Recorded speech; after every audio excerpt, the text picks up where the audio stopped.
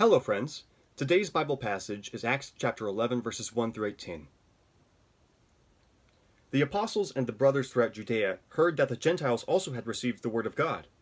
So when Peter went up to Jerusalem, the circumcised believers criticized him and said, "You went into the house of uncircumcised men and ate with them."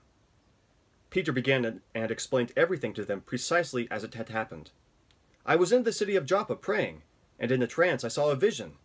I saw something like a large sheet being let down from heaven by its four corners, and it came down to where I was. I looked into it and saw four-footed animals of the earth, wild beasts, reptiles, and birds of the air.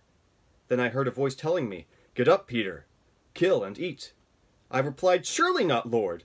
Nothing impure or unclean has ever entered my mouth.' The voice spoke from heaven a second time, 'Do not call anything impure that God has made clean.' This happened 3 times, and then it was all pulled up to heaven again. Right then 3 men who had been sent to me from Caesarea stopped at the house where I was staying. The Spirit told me to have no hesitation about going with them. These 6 brothers also went with me, and we entered the man's house. He told us how he had seen an angel appear in his house and say, 'Send to Joppa for Simon, who is called Peter.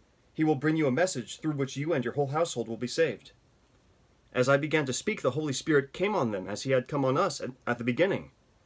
Then I remembered what the Lord had said, 'John baptized with water, but you will be baptized with the Holy Spirit.' So if God gave them the same gift as he gave us, who believed in the Lord Jesus Christ?